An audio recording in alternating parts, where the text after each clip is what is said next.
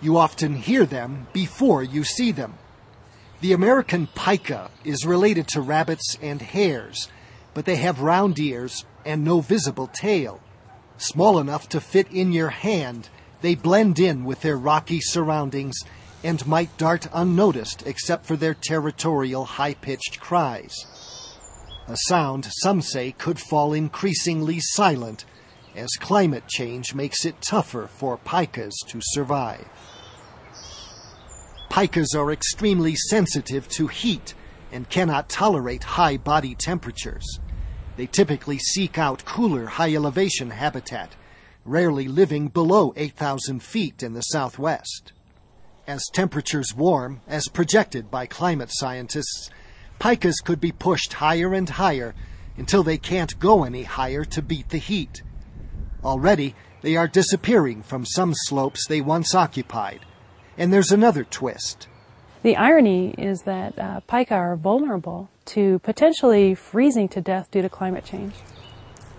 Other animals that have to deal with winter conditions, most will either hibernate, stay where they're at, but hibernate, or migrate. And pikas don't really do either. They will be active throughout the winter, but in order to do that, they have to use these subnivean tunnels, which are basically a series of tunnels that they create that are underneath the snow.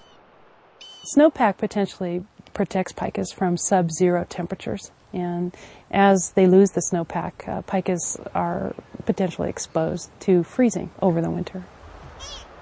Eric Beaver studies pikas across the West, including in some surprising places like the lava beds of southern Idaho. They can give us a story that spans a tremendous geographic region. They have several provinces in Canada, states from New Mexico over to Montana and Wyoming to the West Coast. Their vast range allows scientists to see how climate affects this species in many different situations. Already, some models project pikas could disappear from about half the areas they now occupy. The landscape is changing, and as is the case for climate change, there'll be some species that are winners and some species that are losers. The federal government says pikas are declining in some areas due to increasing temperatures. For now, the U.S. Fish and Wildlife Service has decided not to list the species as threatened, but continues to collect information.